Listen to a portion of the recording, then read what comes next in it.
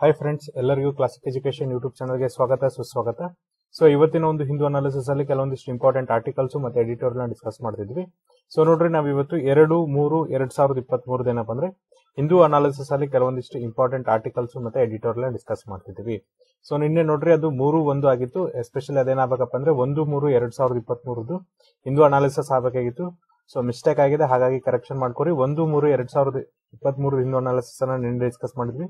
ಅದನ್ನ ತಪ್ಪಾಗಿ ನಾವು 3-1 ಅಂತ ಮಾಡಿದ್ವಿ. ಇವತ್ತು ನಾವೇನಪ್ಪ ಅಂದ್ರೆ 2-3-2023 ಏನಪ್ಪ ಅಂದ್ರೆ ಹಿಂದೂ ಅನಾಲಿಸಿಸ್ ಅಲ್ಲಿ ಕೆಲವೊಂದಿಷ್ಟು ಇಂಪಾರ್ಟೆಂಟ್ ಆರ್ಟಿಕಲ್ಸ್ ಮತ್ತೆ ಎಡಿಟೋರಿಯಲ್ ನ ಡಿಸ್ಕಸ್ ಮಾಡ್ತಿದ್ವಿ.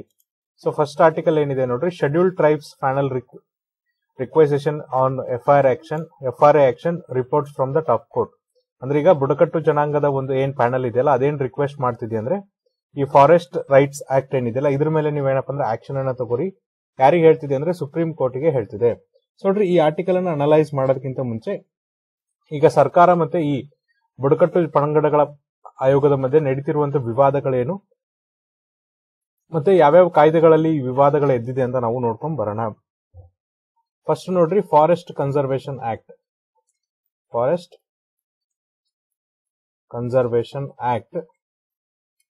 1980. ಇದನ್ನ ಕನ್ನಡದಲ್ಲಿ ಹೇಳೋದಾದ್ರೆ ಅರಣ್ಯ ಸಂರಕ್ಷಣಾ ಕಾಯ್ದೆ 1980. ಸೊ ಇದು ಏನ್ ಮಾಡತ್ತಪ್ಪ ಅಂದ್ರೆ ಇದು ಒಂದು ನೋಡ್ರಿ ಮುಖ್ಯ ಶಾಸಕಾಂಗ ಆಗಿದೆ. ಯಾವ್ದಕ್ಕೋಸ್ಕರ ಮುಖ್ಯ ಶಾಸಕಾಂಗ ಆಗಿದೆ ಅಂದ್ರೆ ಯಾವ್ದಾದ್ರು ನೀವು ಏನಪ್ಪಾ ಅಂದ್ರೆ ಡಿಫಾರೆಸ್ಟೇಷನ್ ಮಾಡ್ತಿದ್ರೆ ಅಂದ್ರೆ ಅರಣ್ಯ ಭೂಮಿನ ಏನಪ್ಪಾ ಅಂದ್ರೆ ನಾಶ ಮಾಡ್ತಿದ್ರೆ ಅದಕ್ಕೋಸ್ಕರ ಇದೊಂದು ಮುಖ್ಯ ಶಾಸನ ಅಥವಾ ಶಾಸನ ಆಗಿದೆ ಅಂತ ನಾವು ಹೇಳ್ಬೋದಾಗಿದೆ. ಜೊತೆಗೆ ನೋಡ್ರಿ ಇದೇನ್ ಮಾಡತ್ತಪ್ಪ ಅಂದ್ರೆ ಈಗ ಅರಣ್ಯದ ಭೂಮಿಯನ್ನು ನೀವು ಅರಣ್ಯೇತರ ಕೆಲಸಗಳಿಗೆ ಬಳಸ್ತಾ ಇದ್ರೆ, ಸೊ ನೋಡ್ರಿ ಅರಣ್ಯದ ಭೂಮಿಯನ್ನ ನೀವೇನಪ್ಪ ಅಂದ್ರೆ ಅರಣ್ಯೇತರ ಕೆಲಸಕ್ಕೆ ಬಳಸ್ತಾ ಇದ್ರೆ ಅಲ್ಲೇನ್ ಮಾಡತ್ತಪ್ಪ ಅಂದ್ರೆ ಇದು ಪ್ರೊಹಿಬಿಟ್ಸ್ ಅಂದ್ರೆ ನಿಷೇಧವನ್ನ ಹೇರುತ್ತೆ. ಅಲ್ಲಿ ಇದೇನ್ ಮಾಡತ್ತಪ್ಪ ಅಂದ್ರೆ ನಿಷೇಧವನ್ನ ಹೇರುತ್ತೆ. ಇನ್ ಕೇಸ್ ನಿಮ್ಮ ಹತ್ರ ಏನಪ್ಪಾ ಅಂದ್ರೆ ಕೇಂದ್ರ ಸರ್ಕಾರದ ಕ್ಲಿಯರೆನ್ಸ್ ಇದ್ರೆ ಅಥವಾ ಕೇಂದ್ರ ಸರ್ಕಾರದವರು ಒಪ್ಪಿಗೆಯನ್ನ ಕೊಟ್ಟಿದ್ರೆ ಮಾತ್ರ ಅಂತ ಅರಣ್ಯ ಪ್ರದೇಶವನ್ನ ನೀವೇನಪ್ಪ ಅಂದ್ರೆ ಅರಣ್ಯೇತರ ಚಟುವಟಿಕೆಗಳಿಗೆ ಬಳಸ್ಕೋಬಹುದು ಅಂತ ಹೇಳುತ್ತೆ. ಆಮೇಲೆ ನೋಡ್ರಿ ಇಲ್ಲಿ ಏನಪ್ಪಾ ಅಂದ್ರೆ ಈ ತರನಾಗಿ ಕ್ಲಿಯರೆನ್ಸ್ ಅನ್ನ ಕೊಡ್ಬೇಕಾರೆ ಅಥವಾ ಒಪ್ಪಿಗೆಯನ್ನ ಕೊಡ್ಬೇಕಾರೆ ಕೇವಲ ಕೇಂದ್ರ ಸರ್ಕಾರ ಮಾತ್ರ ಒಪ್ಪಿಗೆ ಕೊಟ್ರೆ ನಡೆಯಲ್ಲ. ಯಾರು ಸ್ಥಳೀಯವಾಗಿ ಅರಣ್ಯ ನಿವಾಸಿಗಳಿರ್ತಾರೆ, ಸ್ಥಳೀಯವಾಗಿ ಅರಣ್ಯದ ನಿವಾಸಿಗಳಿರ್ತಾರೆ ಅಥವಾ ಅರಣ್ಯ ಹಕ್ಕುಗಳ ನಿವಾಸಿಗಳಿರ್ತಾರಲ್ಲ ಅವ್ರ ಹತ್ರ ನೀವೇನ್ ಮಾಡ್ಬೇಕಪ್ಪ ಅಂದ್ರೆ ಪರ್ಮಿಷನ್ ಅನ್ನ ತಗೋಬೇಕು. ಜೊತೆಗೆ ನೋಡ್ರಿ ಅಲ್ಲಿರುವಂತ ವೈಲ್ಡ್ ಲೈಫ್ ಬೋರ್ಡ್ ಅಂದ್ರೆ ಈಗ ಆ ಒಂದು ಏರಿಯಾದಲ್ಲಿ ಯಾವ ವೈಲ್ಡ್ ಲೈಫ್ ಬೋರ್ಡ್ ಇದೆಯಲ್ಲ ಅವ್ರ ಕಡೆಯಿಂದ ನೀವೇನಪ್ಪ ಅಂದ್ರೆ ಪರ್ಮಿಷನ್ಸ್ ನ ತಗೋಬೇಕಾಗತ್ತೆ. ಇದ್ರ ಜೊತೆಗೆ ನೋಡ್ರಿ ಕೇಂದ್ರ ಸರ್ಕಾರಕ್ಕೆ ಏನಪ್ಪಾ ಅಂದ್ರೆ 2 ಆಪ್ಷನ್ ಇರುತ್ತೆ. ಏನ್ 2 ಆಪ್ಷನ್ ಇರುತ್ತಪ್ಪ ಅಂದ್ರೆ ಒಂದ್ ಏನ್ ಮಾಡ್ಬೋದು ಅಂದ್ರೆ ಈ ತರನಾಗಿ ಸರ್ಕಾರ ಪರ್ಮಿಷನ್ ಅನ್ನ ಕೊಟ್ಟು ಅಥವಾ ಏನಪ್ಪಾ ಅಂದ್ರೆ ಕ್ಲಿಯರೆನ್ಸ್ ಅನ್ನ ಕೊಟ್ಟು ಒಪ್ಪಿಗೆಯನ್ನ ಕೊಟ್ಟು ಏನ್ ಮಾಡ್ಬೋದು ಅಂದ್ರೆ ಅರಣ್ಯ ಭೂಮಿಯನ್ನ ಅರಣ್ಯೇತರ ಪ್ರದೇಶಕ್ಕೆ ಕೊಡಬಹುದು. ಅಥವಾ ಇನ್ನೊಂದ್ ಏನಪ್ಪಾ ಅಂದ್ರೆ ಕಂಪ್ಲೀಟ್ ಆಗಿ ಅಲ್ಲಿ ಏನ್ ಮಾಡ್ಬೋದು ಅಂದ್ರೆ ಪ್ರೊಹಿಬಿಟ್ ಮಾಡ್ಬೋದು. ಯಾವುದೇ ತರನಾಗಿ ಏನಪ್ಪಾ ಅಂದ್ರೆ ಅವ್ರಿಗೆ ಕೆಲಸಗಳನ್ನ ಮಾಡಕ್ಕೆ ಅಂದ್ರೆ ಯಾವುದೇ ತರನಾಗಿ ಅರಣ್ಯ ಭೂಮಿಯನ್ನ ಅರಣ್ಯೇತರ ಕೆಲಸಕ್ಕೆ ನಾಶಪಡಿಸಕ್ಕೆ ಬಿಡಕ್ ಆಗಲ್ಲ. ಆ ತರನಾಗಿ ಏನಪ್ಪಾ ಅಂದ್ರೆ ರೂಲ್ಸ್ ಮಾಡ್ಬೋದು. ಒಂದು ಅಲೌ ಮಾಡ್ಬೋದು, ಇನ್ನೊಂದ್ ಏನಪ್ಪಾ ಅಂದ್ರೆ ಇಲ್ಲಿ ಅಲೌ ಮಾಡದೇ ಇರ್ಬೋದು. ಇನ್ ಕೇಸ್ ಅಲೌ ಮಾಡಿದ್ರೆ ನೋಡ್ರಿ ಕೆಲವೊಂದಿಷ್ಟು ಏನಪ್ಪಾ ಅಂದ್ರೆ ಅವರು ನಿಬಂಧನೆಗಳನ್ನ ಹಾಕ್ತಾರೆ. ಆ ನಿಬಂಧನೆಗಳಿಗೆ ಒಪ್ಪಿದ್ರೆ ಮಾತ್ರ ಏನಪ್ಪಾ ಅಂದ್ರೆ ಈ ಒಂದು ಅರಣ್ಯ ಭೂಮಿಯನ್ನ ಅರಣ್ಯೇತರ ಕೆಲಸಕ್ಕೆ ನೀವು ಬಳಸಬಹುದು. ಜೊತೆಗೆ ನೋಡ್ರಿ ಯಾವಾಗ ಕೇಂದ್ರ ಸರ್ಕಾರ ಏನಪ್ಪಾ ಅಂದ್ರೆ ಈ ತರನಾಗಿ ಪರ್ಮಿಷನ್ಸ್ ಅಥವಾ ಕ್ಲಿಯರೆನ್ಸ್ ಅನ್ನ ಕೊಡಬಹುದು ಅಂದ್ರೆ ಯಾವಾಗ ನೋಡ್ರಿ ಆ ರಾಜ್ಯದ ರಾಜ್ಯ ಸರ್ಕಾರ ಅಂದ್ರೆ ಈಗ ಯಾವ ರಾಜ್ಯದಲ್ಲಿ ಅರಣ್ಯ ಭೂಮಿಯನ್ನ ನೀವು ಕ್ಲಿಯರೆನ್ಸ್ ಮಾಡ್ಬೇಕಾಗತ್ತೆ, ಅರಣ್ಯೇತರ ಚಟುವಟಿಕೆಗಳಿಗೆ ಕ್ಲಿಯರೆನ್ಸ್ ಮಾಡ್ಬೇಕಾಗತ್ತಲ್ಲ ಆ ರಾಜ್ಯ ಸರ್ಕಾರ ಪರ್ಮಿಷನ್ಸ್ ಕೊಟ್ಟಾಗ ಮಾತ್ರ ಏನಪ್ಪಾ ಅಂದ್ರೆ ಕೇಂದ್ರ ಸರ್ಕಾರಕ್ಕೆ ಈ ಒಂದು ಅವಕಾಶ ಇರುತ್ತೆ. ಯಾವ್ದಕ್ಕೋಸ್ಕರ ಅಂದ್ರೆ ಅರಣ್ಯ ಭೂಮಿಯನ್ನ ಅರಣ್ಯೇತರ ಚಟುವಟಿಕೆಗಳಿಗೆ ಡೈವರ್ಟ್ ಮಾಡಕ್ಕೆ ಯಾವ ರಾಜ್ಯ ಸರ್ಕಾರ ನೋಡ್ರಿ ಯಾವ ರಾಜ್ಯ ಸರ್ಕಾರ ಇರ್ಬೋದು, ಕೇಂದ್ರಾಡಳಿತ ಪ್ರದೇಶ ಆಗಿದ್ರೆ ಕೇಂದ್ರಾಡಳಿತ ಪ್ರದೇಶದ ಸರ್ಕಾರ ಆಗಿರ್ಬೋದು, ಆ ಸರ್ಕಾರ ಒಪ್ಪಿಗೆ ಸೂಚಿಸಿದಾಗ ಮಾತ್ರ ಅರಣ್ಯ ಭೂಮಿಯನ್ನ ಅರಣ್ಯೇತರ ಪ್ರದೇಶಗಳಿಗೆ ಕೇಂದ್ರ ಸರ್ಕಾರ ಏನ್ ಮಾಡ್ಬೋದಪ್ಪ ಅಂದ್ರೆ ಒಪ್ಪಿಗೆಯನ್ನ ಸೂಚಿಸಬಹುದು. ಸೊ ನೋಡ್ರಿ ಇಲ್ಲಿ ನೀವು ನೆನ್ಪಿಟ್ಕೋಬೇಕಾಗಿದ್ದು ಏನಪ್ಪಾ ಅಂದ್ರೆ ಇಲ್ಲಿ ಕೂಡ ಏನಪ್ಪಾ ಅಂದ್ರೆ ಸ್ಥಳೀಯ ಅರಣ್ಯ ನಿವಾಸಿಗಳದ್ದೇನಪ್ಪ ಅಂದ್ರೆ ಒಪ್ಪಿಗೆಯನ್ನ ಪಡೆದುಕೊಂಡು ಅಥವಾ ಅವ್ರ ಪರ್ಮಿಷನ್ಸ್ ತಗೊಂಡು ಮಾತ್ರ ಏನ್ ಮಾಡ್ತಾರೆ ಅಂದ್ರೆ ಪ್ರೊಸೀಡಿಂಗ್ಸ್ ನ ಮಾಡ್ತಿದ್ರು. ಇದಾದ್ಮೇಲೆ ನೋಡ್ರಿ ನೆಕ್ಸ್ಟ್ ಬರುವಂತ ಕಾಯ್ದೆ ಯಾವ್ದಪ್ಪ ಅಂದ್ರೆ ಫಾರೆಸ್ಟ್ ರೈಟ್ ಆಕ್ಟ್. ನೋಡ್ರಿ ನೆಕ್ಸ್ಟ್ ಬರುವಂತ ಕಾಯ್ದೆ ಯಾವ್ದಪ್ಪ ಅಂದ್ರೆ ಫಾರೆಸ್ಟ್ ರೈಟ್ಸ್ ಆಕ್ಟ್ ಅಥವಾ ಅರಣ್ಯ ಹಕ್ಕುಗಳ ಕಾಯ್ದೆ 2006 ಬರುತ್ತೆ. ಇಲ್ಲೂ ಕೂಡ ನೋಡ್ರಿ ಏನಪ್ಪಾ ಅಂದ್ರೆ ಇದರ ಮುಖ್ಯ ಉದ್ದೇಶ ಏನಾಗಿತ್ತಪ್ಪ ಅಂದ್ರೆ ಯಾರೆಲ್ಲ ಟ್ರೆಡಿಷನಲ್ ಫಾರೆಸ್ಟ್ ಡೆವಲಪರ್ಸ್ ಇದ್ದಾರೆ ಅಂದ್ರೆ ಯಾರೆಲ್ಲ ಪಾರಂಪರಿಕವಾಗಿ ನೋಡ್ರಿ ಅರಣ್ಯ ನಿವಾಸಿಗಳಿದಾರಲ್ಲ ಇಂಥ ಅರಣ್ಯ ನಿವಾಸಿಗಳ ಹಕ್ಕನ್ನ ಕಾಪಾಡೋದಕ್ಕೋಸ್ಕರ ತಂದಂತ ಕಾಯ್ದೆ ಯಾವ್ದಪ್ಪ ಅಂದ್ರೆ ಈ ಒಂದು 2006 ಫಾರೆಸ್ಟ್ ರೈಟ್ಸ್ ಆಕ್ಟ್ ಅಂತ ಹೇಳ್ತಿದ್ದಾರೆ. ಸೊ ನೋಡ್ರಿ ಇಲ್ಲಿ ಏನ್ ಮಾಡ್ತಿದ್ರಪ್ಪ ಅಂದ್ರೆ ಈಗ ಪಾರಂಪರಿಕ ಅರಣ್ಯ ನಿವಾಸಿಗಳಂದ್ರೆ ಯಾರಂದ್ರೆ ಯಾರೆಲ್ಲ ಬುಡಕಟ್ಟು ಜನಾಂಗದವ್ರು ಇದ್ದಾರೆ. ಸೊ ನೋಡ್ರಿ ಯಾರೆಲ್ಲ ಬುಡಕಟ್ಟು ಜನಾಂಗದವ್ರು ಇದ್ದಾರೆ, ಜೊತೆಗೆ ಏನಪ್ಪಾ ಅಂದ್ರೆ ಯಾರೆಲ್ಲ ಅರಣ್ಯದಲ್ಲಿ ವಾಸಿಸ್ತಿರ್ತಾರೆ ಅಂದ್ರೆ ತಲೆತಲಾಂತರದಿಂದ ಅರಣ್ಯದಲ್ಲಿ ವಾಸಿಸಿ ಅವ್ರೇನಪ್ಪ ಅಂದ್ರೆ ಅರಣ್ಯಕ್ಕೆ ತಮ್ಮ ಪ್ರವೇಶವನ್ನ ಪಡೆದುಕೊಂಡಿರ್ತಾರೆ. ಸೊ ನೋಡ್ರಿ, ಅರಣ್ಯವನ್ನ ಪ್ರವೇಶ ಪಡೆದುಕೊಂಡಿರ್ತಾರೆ ಅಥವಾ ಅರಣ್ಯವನ್ನ ಬಳಸ್ತಿರ್ತಾರೆ.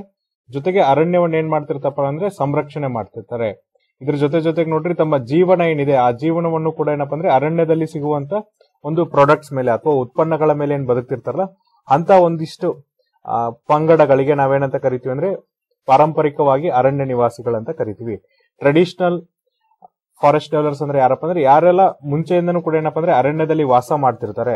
ಎಸ್ಪೆಷಲಿ ಏನಪ್ಪ ಅಂದ್ರೆ ಅರಣ್ಯಕ್ಕೆ ಅವ್ರಿಗೆ ಪ್ರವೇಶ ಇರುತ್ತೆ, ಯಾವುದೇ ತರನಾದಂತ ನಿಬಂಧನೆ ಅಥವಾ ನಿರ್ಬಂಧ ಇರೋದಿಲ್ಲ. ಜೊತೆಗೆ ಅರಣ್ಯದಲ್ಲಿ ಸಿಗುವಂತ ಪದಾರ್ಥಗಳನ್ನ ಬಳಸ್ಕೊತಿರ್ತಾರೆ, ಅರಣ್ಯವನ್ನ ಸಂರಕ್ಷಣೆ ಮಾಡ್ತಿರ್ತಾರೆ. ಜೊತೆಗೆ ಅರಣ್ಯದ ಉತ್ಪನ್ನಗಳ ಮೇಲೆ ತಮ್ಮ ಜೀವನವನ್ನ ಏನ ಮಾಡಿರ್ತಾರಪ್ಪ ಅಂದ್ರೆ ಅವರು ಜೀವನೋಪಾಯವನ್ನ ನಡೆಸಿರ್ತಾರೆ. ಅಂತವ್ರಿಗೆ ನಾವೇನಂತ ಕರಿತೀವಿ ಅಂದ್ರೆ ಪಾರಂಪರಿಕ ಅರಣ್ಯ ನಿವಾಸಿಗಳಂತ ಕರಿತೀವಿ. ಜೊತೆಗೆ ನೋಡ್ರಿ, ಇವ್ರು ಏನ್ ಮಾಡ್ತಾರೆ ಅಂದ್ರೆ ತಮ್ಮ ಹ್ಯಾಬಿಟೈಟ್ ಜೊತೆಗೆ ಏನಪ್ಪ ಅಂದ್ರೆ ಅರಣ್ಯ ಏನಿದೆಯಲ್ಲ ಇದನ್ನು ಕೂಡ ಏನ್ ಮಾಡ್ತಾರೆ ಅಂದ್ರೆ ಸಂರಕ್ಷಣೆನ ಮಾಡ್ತಾರೆ. ಸೊ ನೋಡ್ರಿ, ಈ ಒಂದು ಆಕ್ಟ್ ಏನ್ ಮಾಡತ್ತಪ್ಪ ಅಂದ್ರೆ ಏನ್ ಈ ಅರಣ್ಯ ನಿವಾಸಿಗಳಿದ್ದಾರೆ ಅಥವಾ ಈ ಒಂದು ಅರಣ್ಯ ನಿವಾಸಿಗಳು ಅಥವಾ ಬುಡಕಟ್ಟು ಜನಾಂಗ ಇದಾರಲ್ಲ ಅವ್ರಿಗೆ ಏನಪ್ಪ ಅಂದ್ರೆ ಅರಣ್ಯಕ್ಕೆ ಪ್ರವೇಶ ಮತ್ತೆ ಅರಣ್ಯದ ಬಳಕೆ ಜೊತೆಗೆ ನೋಡ್ರಿ ಅರಣ್ಯವನ್ನ ಸಂರಕ್ಷಣೆ ಮಾಡಕ್ಕೆ ಏನಪ್ಪ ಅಂದ್ರೆ ಹಕ್ಕುಗಳನ್ನ ಕೊಡುತ್ತೆ. ಈ ಅರಣ್ಯದ ನಿವಾಸಿಗಳಿಗೆ ನೋಡ್ರಿ ಅರಣ್ಯವನ್ನ ಪ್ರವೇಶ ಮಾಡಕ್ಕೆ ಜೊತೆಗೆ ಅರಣ್ಯವನ್ನ ಬಳಸಕ್ಕೆ ಮತ್ತೆ ಅರಣ್ಯವನ್ನ ಸಂರಕ್ಷಣೆ ಮಾಡಕ್ಕೆ ಏನಪ್ಪ ಅಂದ್ರೆ ಒಂದು ಹಕ್ಕನ್ನ ಕೊಡುತ್ತೆ. ಯಾವುದು? ಫಾರೆಸ್ಟ್ ರೈಟ್ಸ್ ಆಕ್ಟ್ ಅಥವಾ ಅರಣ್ಯ ರಕ್ಷಣೆ ಕಾಯ್ದೆ ಅಂತ ಹೇಳ್ಬೋದು. ಅರಣ್ಯ ಹಕ್ಕುಗಳ ಕಾಯ್ದೆ 2006 ಕೊಡುತ್ತೆ. ಜೊತೆಗೆ ನೋಡ್ರಿ ಇದೇನ್ ಮಾಡತ್ತಪ್ಪ ಅಂದ್ರೆ ಅಲ್ಲಿ ಸ್ಥಳೀಯವಾಗಿ ಒಂದು ಗ್ರಾಮ ಸಭೆ ಅಥವಾ ಗ್ರಾಮ ಸಭೆನ ಕಾನ್ಸ್ಟಿಟ್ಯೂಟ್ ಮಾಡಕ್ಕೆ ಒಂದು ಅಧಿಕಾರವನ್ನ ಕೊಡುತ್ತೆ. ಈ ಗ್ರಾಮ ಸಭೆ ಏನ್ ಮಾಡ್ಬೋದಪ್ಪ ಅಂದ್ರೆ ಈ ತರನಾಗಿ ಹಕ್ಕುಗಳೇನಿದೆ ಅಂದ್ರೆ ಯಾರೆಲ್ಲ ಪಾರಂಪರಿಕ ಅರಣ್ಯ ನಿವಾಸಿಗಳು ಯಾರಿಗೆಲ್ಲ ಈ ಹಕ್ಕುಗಳು ಸಿಗಬೇಕಲ್ಲ ಅದನ್ನ ಎಂಪವರ್ ಮಾಡಕ್ಕೆ ಅಥವಾ ಅದನ್ನ ಗುರುತಿಸುವಂತ ಹಕ್ಕನ್ನ ಯಾರಿಗೆ ಕೊಟ್ಟಿರ್ತಾರೆ ಅಂದ್ರೆ ಸ್ಥಳೀಯವಾದಂತ ಗ್ರಾಮ ಸಭೆಗೆ ಕೊಟ್ಟಿರ್ತಾರೆ. ಸೊ ನೋಡ್ರಿ, ಫಾರೆಸ್ಟ್ ಕನ್ಸರ್ವೇಷನ್ ಆಕ್ಟ್ 1980 ಇರ್ಬೋದು, ಫಾರೆಸ್ಟ್ ರೈಟ್ಸ್ ಆಕ್ಟ್ 2006 ಇರ್ಬೋದು. ಎರಡರಲ್ಲೂ ಕಾಮನ್ ಏನಪ್ಪ ಅಂದ್ರೆ ಸ್ಥಳೀಯ ಅರಣ್ಯ ನಿವಾಸಿಗಳಿಗೆ ಏನಪ್ಪ ಅಂದ್ರೆ ಹಕ್ಕನ್ನ ಕೊಟ್ಟಿರ್ತಾರೆ. ಇದಾದ್ಮೇಲೆ ನೋಡ್ರಿ ನೆಕ್ಸ್ಟ್ ಈಗ ಹೊಸದಾಗಿ ಬಂದಿರುವಂತ ಕಾನೂನುಗಳು ಏನ್ ಹೇಳುತ್ತೆ 2022 ಅಂತ ನೋಡ್ತಾ ಹೋದ್ರೆ, ಸೊ ನೋಡ್ರಿ 2022ರಲ್ಲಿ ಜಾರಿಗೆ ಬಂದಂತ ಕಾಯ್ದೆ ಯಾವ್ದಪ್ಪ ಅಂದ್ರೆ forest conservation rule. Forest conservation rules ಅಥವಾ ನಾವೇನ್ ಹೇಳ್ಬೋದು ಅಂದ್ರೆ ಅರಣ್ಯ ಸಂರಕ್ಷಣೆ ಕಾನೂನುಗಳು 2022. ಸೊ ಇದು ಏನ್ ಮಾಡುತ್ತೆ ಅಂತ ನೋಡ್ರಿ, ಇಲ್ಲಿ ಏನ್ ಮಾಡ್ತಾರಪ್ಪ ಅಂದ್ರೆ ಇಲ್ಲಿ ಯಾವುದೇ ತರನಾಗಿ ಏನಪ್ಪ ಅಂದ್ರೆ ಕೇಂದ್ರ ಸರ್ಕಾರ ಈ ಸ್ಥಳೀಯ ಅರಣ್ಯ ನಿವಾಸಿಗಳ ಪರ್ಮಿಷನ್ ಅನ್ನ ಕೇಳಲ್ಲ. ಯಾವ್ದಕ್ಕೋಸ್ಕರ ಪರ್ಮಿಷನ್ ಅನ್ನು ಕೇಳಲ್ಲಪ್ಪ ಅಂದ್ರೆ ಇನ್ ಕೇಸ್ ನೋಡ್ರಿ ಅವ್ರೇನಾದ್ರೂ ಪ್ರೈವೇಟ್ ಓನರ್ಸ್ಗೆ ಅಥವಾ ಪ್ರೈವೇಟ್ ಯಾರು ಇಂಡಸ್ಟ್ರಿ ಸೆಟಪ್ ಮಾಡ್ಬೇಕಂತ ಇರ್ತಾರೆ ಇಂಥ ಪ್ರೈವೇಟ್ ಪರ್ಸನ್ಸ್ಗೆ ಏನಪ್ಪ ಅಂದ್ರೆ ಅರಣ್ಯದ ಭೂಮಿಯನ್ನ ಕೊಡ್ಬೇಕಾರೆ ಇಲ್ಲಿ ಏನ್ ಮಾಡಲ್ಲ ಅಂದ್ರೆ ಸ್ಥಳೀಯ ಏನು ನಿವಾಸಿಗಳು ಇರ್ತಾರಲ್ಲ ಅವರ ಪರ್ಮಿಷನ್ ಅನ್ನ ಕೊಡಲ್ಲ. ಇಲ್ಲಿ ಜಸ್ಟ್ ಏನ್ ಮಾಡ್ತಾರಪ್ಪ ಅಂದ್ರೆ ಪ್ರೈವೇಟ್ ಡೆವಲಪರ್ಸ್ ಏನ್ ಮಾಡ್ಬೋದು ಅಂದ್ರೆ ಅರಣ್ಯದ ಭೂಮಿಯನ್ನು ಏನ್ ಮಾಡ್ಬೋದು ಅಂದ್ರೆ ಅರಣ್ಯೇತರ ಚಟುವಟಿಕೆಗಳಿಗೆ ಬಳಸ್ಕೋಬಹುದು. ಅರಣ್ಯದ ಭೂಮಿಯನ್ನು ಏನಪ್ಪ ಅಂದ್ರೆ ಅರಣ್ಯೇತರ ಚಟುವಟಿಕೆಗಳಿಗೆ ಅವರು ಬಳಸ್ಕೋಬಹುದು. ಇಲ್ಲಿ ಯಾವುದೇ ತರನಾಗಿ ಏನಪ್ಪ ಅಂದ್ರೆ ಸ್ಥಳೀಯ ನಿವಾಸಿಗಳ ಪರ್ಮಿಷನ್ಸ್ ಅನ್ನ ಇಲ್ಲಿ ಕೇಳುವಂಗಿಲ್ಲ ಮತ್ತೆ ಕೇಳಕ್ಕೆ ಅವಕಾಶವನ್ನ ಕೊಟ್ಟಿಲ್ಲ. ಯಾಕಂದ್ರೆ ಕೇಂದ್ರ ಸರ್ಕಾರದವರೇ ಡೈರೆಕ್ಟ್ ಆಗಿ ಪರ್ಮಿಷನ್ಸ್ ಕೊಟ್ಟಿರೋದ್ರಿಂದ ಸ್ಥಳೀಯ ನಿವಾಸಿಗಳಿಗೆ ಇಲ್ಲಿ ಯಾವುದೇ ತರನಾದಂತ ಏನಪ್ಪ ಅಂದ್ರೆ ಹಕ್ಕುಗಳನ್ನ ಕೊಟ್ಟಿಲ್ಲ. ಜೊತೆಗೆ ನೋಡ್ರಿ ಕೇಂದ್ರ ಸರ್ಕಾರಕ್ಕೆ ಏನಪ್ಪ ಅಂದ್ರೆ ಎಂಪವರ್ಮೆಂಟ್ ಇದೆ. ಮುಂಚೆ ನೋಡ್ರಿ ಈ 1980s ಅಲ್ಲಿ ಬಂದಂತ ಫಾರೆಸ್ಟ್ ಕನ್ಸರ್ವೇಷನ್ ಆಕ್ಟ್ ಒಳಗೆ ಏನಪ್ಪ ಅಂದ್ರೆ ರಾಜ್ಯ ಸರ್ಕಾರ ಕ್ಲಿಯರ್ ಮಾಡಿದ್ರೆ ಮಾತ್ರ ಏನಪ್ಪ ಅಂದ್ರೆ ಕೇಂದ್ರ ಸರ್ಕಾರಕ್ಕೆ ಪರ್ಮಿಷನ್ ಕೊಡುವಂತ ಹಕ್ಕಿತ್ತು. ಬಟ್ ಇಲ್ಲಿ ಏನಪ್ಪ ಅಂದ್ರೆ ಕೇಂದ್ರ ಸರ್ಕಾರ ಏನ್ ಮಾಡ್ಬೋದು ಅಂದ್ರೆ ಸ್ವತಃ ತಾನೇ ಏನ್ ಮಾಡ್ಬೋದು ಅಂದ್ರೆ ನಿರ್ಧಾರವನ್ನ ತೆಗೆದುಕೊಳ್ಬಹುದು. ಇಲ್ಲಿ ಯಾವುದೇ ತರನಾಗಿ ಏನಪ್ಪ ಅಂದ್ರೆ ರಾಜ್ಯ ಸರ್ಕಾರವನ್ನಾಗ್ಲಿ ಸ್ಥಳೀಯ ಅರಣ್ಯ ನಿವಾಸಿಗಳನ್ನ ಹಕ್ಕುಗಳನ್ನಾಗ್ಲಿ ಕೇಳುವಂತ ಅವಶ್ಯಕತೆ ಇಲ್ಲ ಅಂತ ಹೇಳಿದ್ದಾರೆ.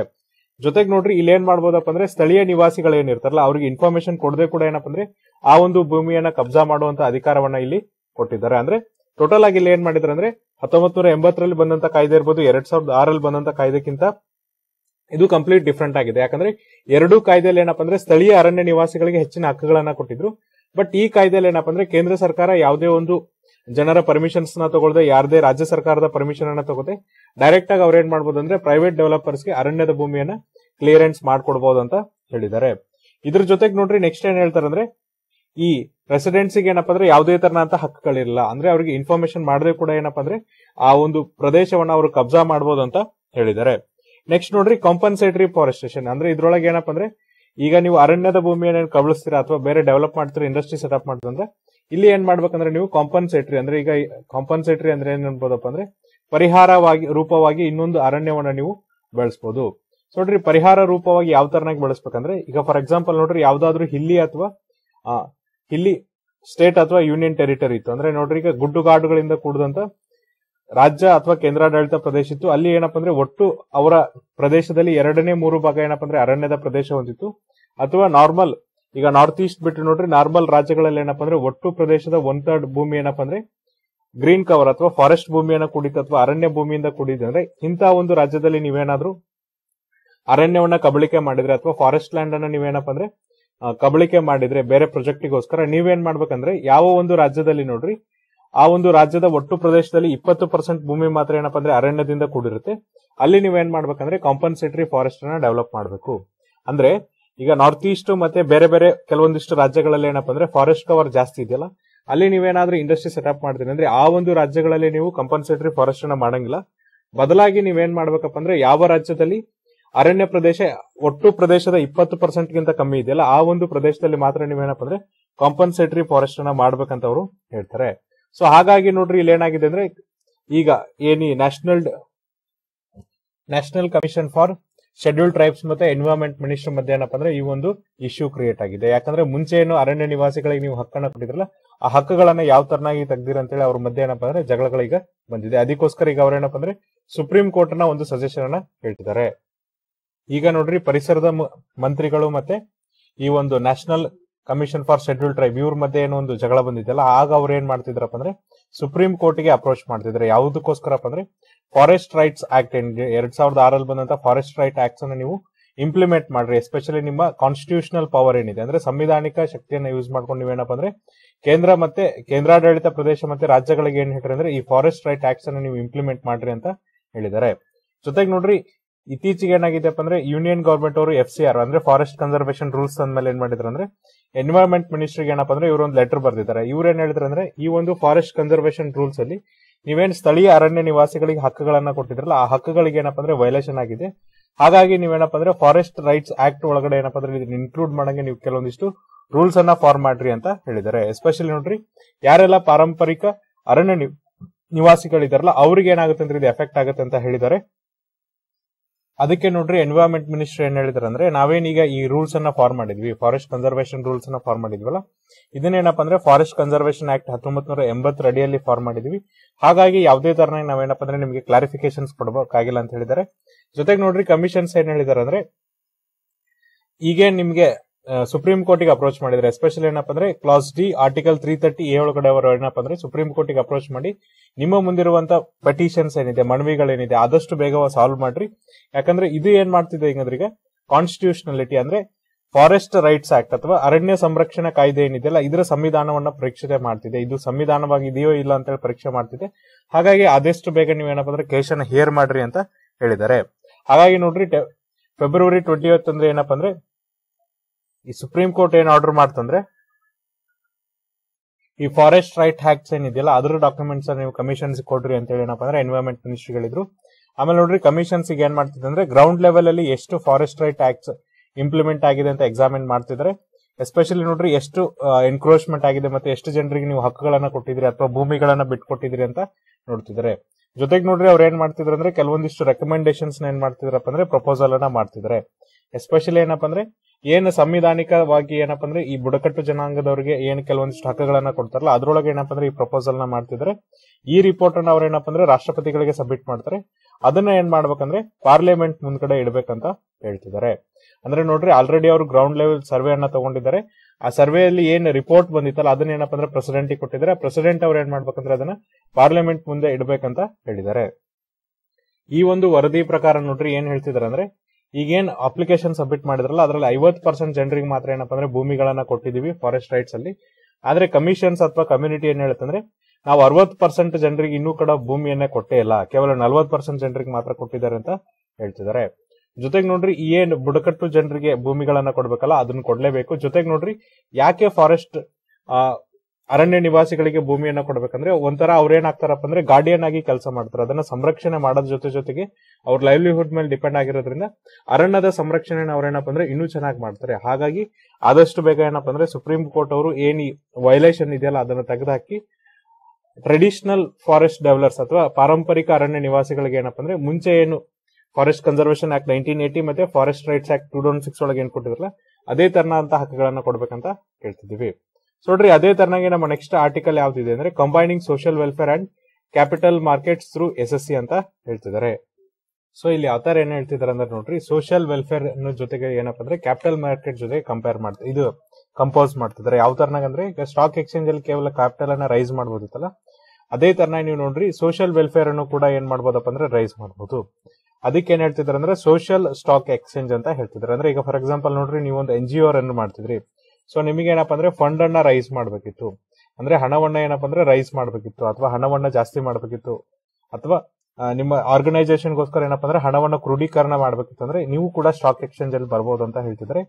How NPO and PFO rice there funds through the exchange. ಅಂದ್ರೆ NPO ಅಂದ್ರೆ ನೋಡ್ರಿ non profit organisation, for example NGO ಇರ್ಬೋದು, ಇವರು ಫಾರ್ ಪ್ರಾಫಿಟ್ ಆರ್ಗನೈಸೇಷನ್ ಅವರು ಯಾವ ತರನಾಗಿ ಏನಪ್ಪಾ ಅಂದ್ರೆ ಈ ಒಂದು ಹಣವನ್ನ ರೈಸ್ ಮಾಡ್ತಾರೆ ಅಂತ ಕೇಳ್ತಿದ್ದಾರೆ. ಜೊತೆಗೆ ನೋಡ್ರಿ ಫೆಬ್ರವರಿ 22ರಂದು ಏನಪ್ಪಾ ಅಂದ್ರೆ ನ್ಯಾಷನಲ್ ಸ್ಟಾಕ್ ಎಕ್ಸ್ಚೇಂಜ್ ಏನ್ ಮಾಡತ್ತಪ್ಪ ಅಂದ್ರೆ ಒಂದು ಫೈನಲ್ ಅಪ್ರೂವಲ್ ಅನ್ನ ತೆಗೆದುಕೊಳ್ಳುತ್ತೆ. ಯಾರ ಕಡೆಯಿಂದ final approval ಬರುತ್ತಂದ್ರೆ security and exchange board of India ಅಥವಾ SEBI ಅವರು ಏನಪ್ಪಾ ಅಂದ್ರೆ ಒಂದು ಫೈನಲ್ ಅಪ್ರೂವಲ್ ಅನ್ನು ಕೊಡ್ತಾರೆ. ಯಾವ್ದಕ್ಕೋಸ್ಕರ ಅಂದ್ರೆ ಸೋಷಿಯಲ್ ಸ್ಟಾಕ್ ಎಕ್ಸ್ಚೇಂಜ್ ಗೋಸ್ಕರ.